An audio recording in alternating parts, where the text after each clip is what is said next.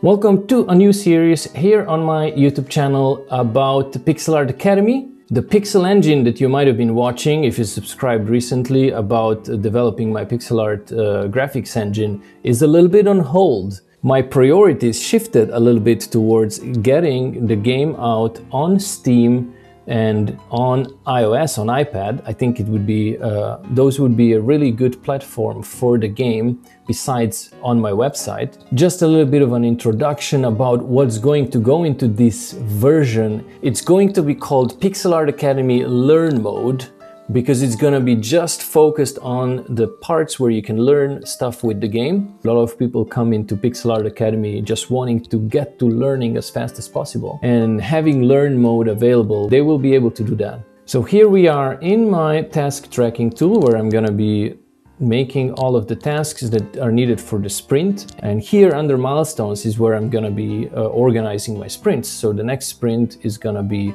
till the 24th. I will have 2 weeks to code everything, and then I will have 1 week to test it and probably then make a video about it.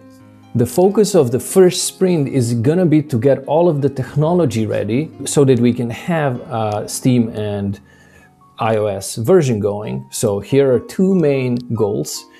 Have a desktop build running on macOS and have a mobile build running on an iPad. So the way this is going to work is I will be recording videos at the start, in the middle and at the end of the sprint to show you how things are going, just document everything. And I wanna also to test everything after every sprint. And so I will be releasing like an alpha/beta version out for all of the backers, all of the patrons, so you can test it out while this is in development. All right, we are now 1 week into the sprint and it's been quite a journey. It turns out putting your web app down onto mobile and desktop isn't very straightforward always. When you're using open source stuff, there's always something that's gonna go wrong, and there's one problem after another problem after another problem. You just gotta keep on solving one at a time and then you go forward. And by now I actually have a working sort of minimal application, so I don't expect from now on to be super complicated or impossible. It just needs to be built up with this in mind, and yeah, I'm ready to give it my best in the next 4 days, and let's see what it looks like when I'm done. So yeah, sprint is over. 2 weeks have gone by and I have reached the main goals, and I have an app going on Windows, on macOS, on iPad.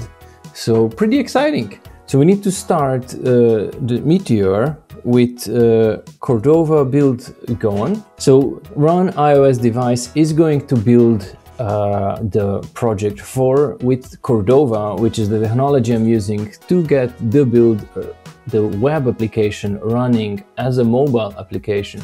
So this will create all of the necessary files of Xcode so that I can run it on the simulator.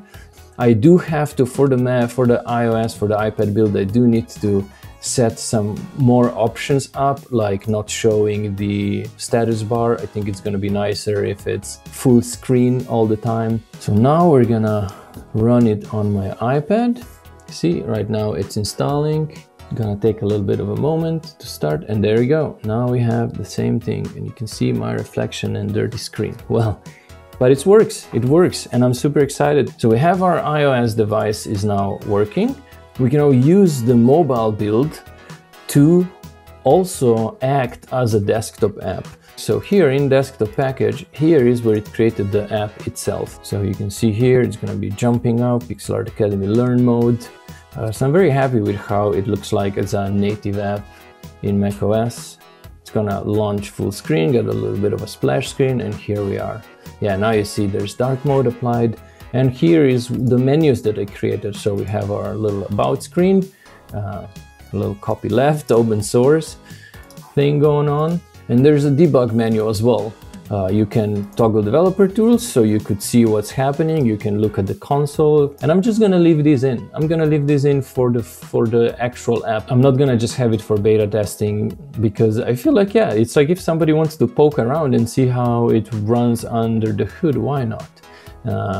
It's open source. It's an open source software. You have a report a bug. It would just send me an email to Retronator with a bug report if somebody wants to say something.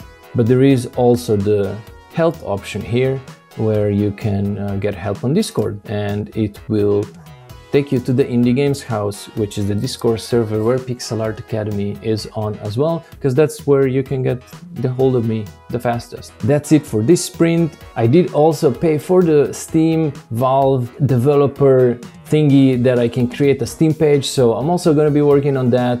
Hopefully you will wishlist the game, and until that, I really appreciate if you like the video, and if you haven't subscribed to the channel, I really appreciate it, and I will see you then in a month. Bye bye.